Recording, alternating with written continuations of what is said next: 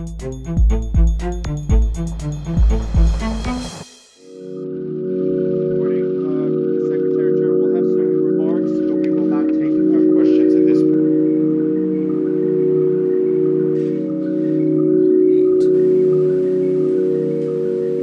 This act is profoundly destabilizing for regional security and seriously undermines international non-proliferation efforts.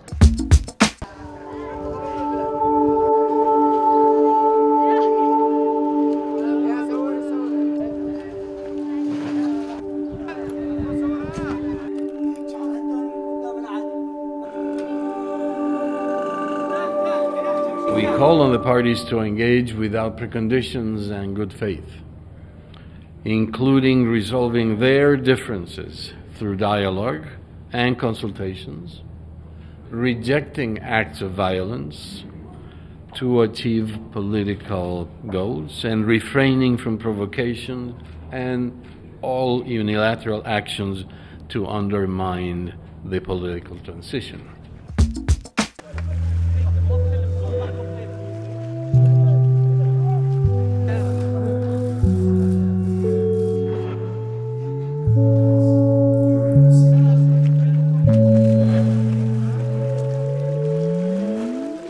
And even under the more desperate circumstances, we have to continue to think of solving displacement.